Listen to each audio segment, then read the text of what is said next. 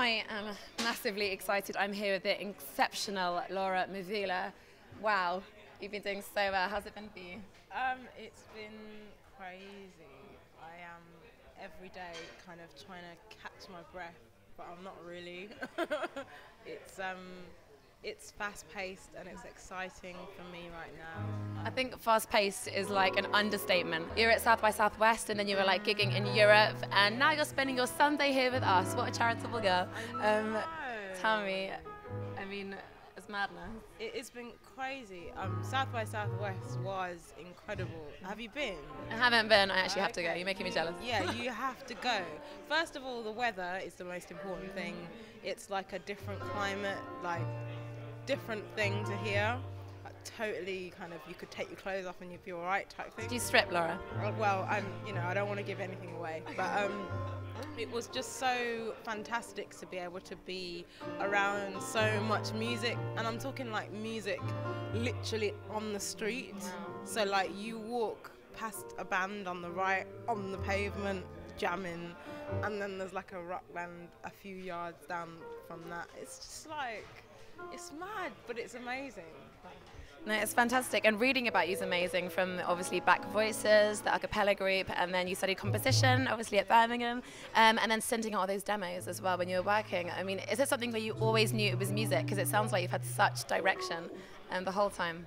That's a really good question. I don't know whether it's something that I've always known I wanted to do. I've always naturally wanted to be involved in music, but that's kind of been something that, growing up in quite a musical family, I've always, I guess, been encouraged to be involved in music, whether that's playing, listening, or just, you know, being around friends and family who are into a lot of music. You know, it's always been a natural kind of thing. My younger brother and sister are also working musicians, and I'm very lucky to have them in my band, and that's kind of cool because we've kind of grown up playing music. That's where I really started, you know, jamming with them too. So it's all good, man. So what's it like having them here, like with you on tour and everything? Any stories?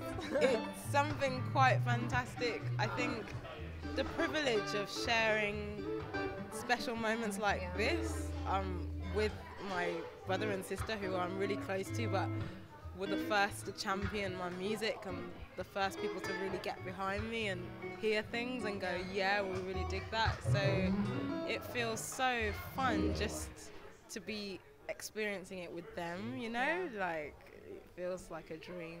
And then even more of a dream, someone like Paul Lester of The Guardian calls your music gospel delia and credits you with creating a new musical genre. I mean, that's insanity. That must be really strange. Yeah, yeah, that to me is like, I'm still like getting my head around all of that kind of stuff. At the moment I'm focused on the live performing, which still feels so new to me. I've never been to a festival before, but I know that I'm booked into so many festivals in the summer. Like I haven't sort of attended one prior to all of this stuff that's going on. So it's like, huge. yeah, like massive jumps, and I'm excited, man. I think it's gonna be really cool. Yeah, massive jumps, but so well deserved. And tell me about the music video Green Garden as well. That was so beautiful. What was it like? Thanks for asking about that. No, but that was an insane production. It was huge. It was sick. Like at first, it kind of overwhelmed me a bit. Like I think Wendy Morgan, who's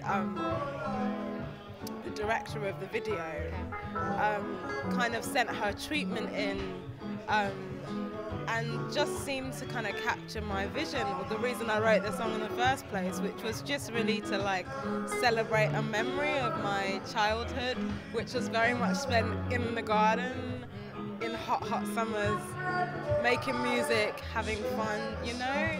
So it's just fantastic to be able to replicate that in video form. When I was first kind of introduced to the dancers, I was majorly freaked out because like they were so good. Like I wasn't expecting it to be so vibrant. Pure energy, serious exercise. I love that. It's not a joke, and I felt like, right, okay, I have to kind of. No, you held your own. Don't worry about that. But that was the most immediate kind of worry, like, how am I gonna kind of come across as an artist amongst so much talent and creativity, you know? But it was amazing, and the weather. I mean, we went to 3 different locations, and like one of them was like a botanical garden, and it was so dreamlike and like surreal and special.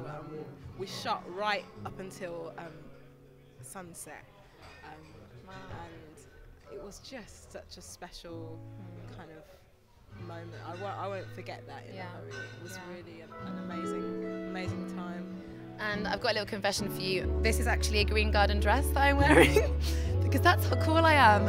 I actually saw this dress and thought, I'm interviewing Laura Mvula and I can wear that. Is that really embarrassing? That's like something I would do, which is why I kind of dig that. That's really cool. I wasn't actually going to mention that because I thought how sad that actually was. Okay, and obviously the video to She as well is beautiful. And it really made me think of Ghana, where my dad's from. What were your sort of first-hand experiences? Did you have any that sort of relate to that video directly?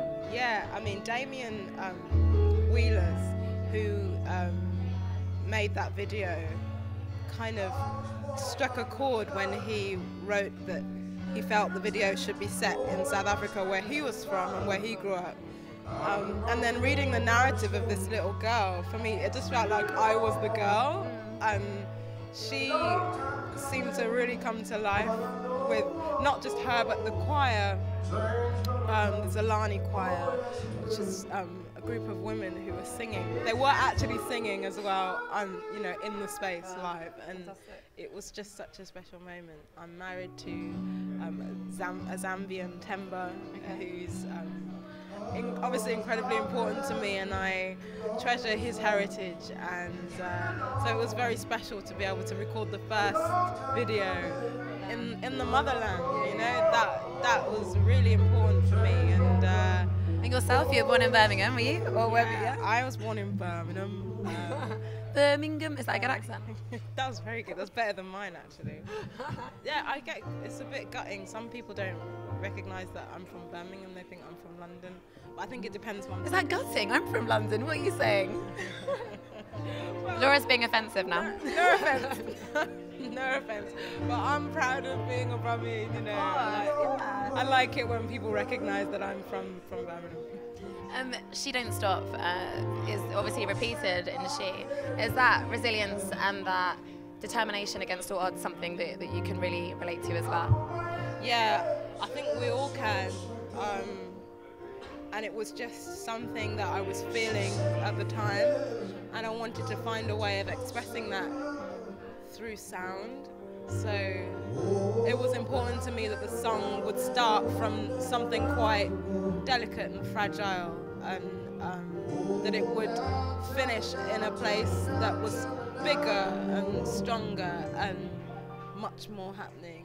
And that was the only thing that I was really conscious of, just that emotion and that determination. Yeah. Okay, and lastly, what is next for you?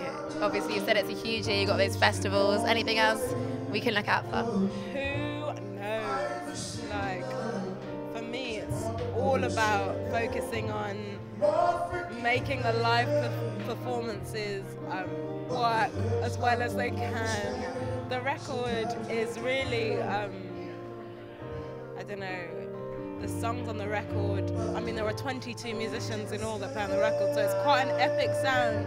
At the moment, I have an amazing band, but there's 7 of us all together, and we're having to try and replicate this sound and make it as big and as interesting. So I heard your sound check, and you're doing a good job. Well, thank you.